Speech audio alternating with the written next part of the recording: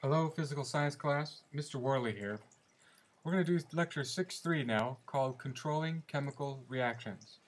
I want to point out our objectives. 1. Explain how activation energy, that's a vocab word, is related to chemical reactions. And 2. Identify factors that affect the rate of a chemical reaction. So what is energy of activation, and what factors affect the rate?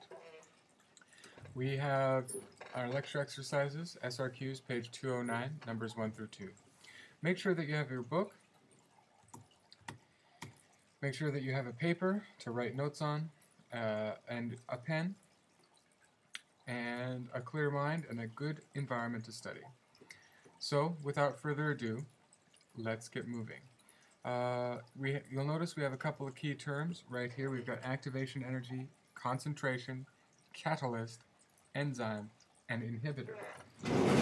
Be sure that you know these words, because they're vocab words and would be good on a quiz. Alright, here we go.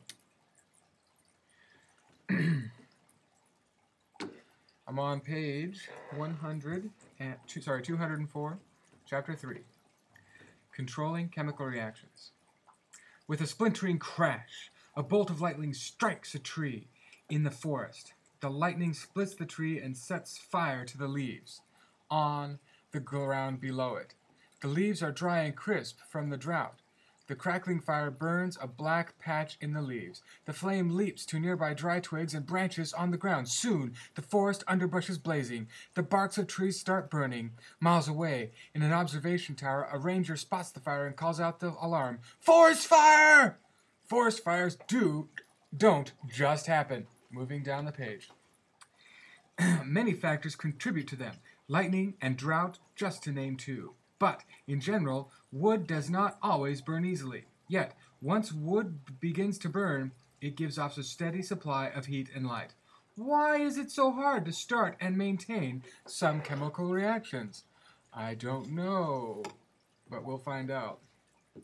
Lightning can supply enough energy to ignite a forest fire. Alright, class, that concludes video number 1. Please move on to video number 2.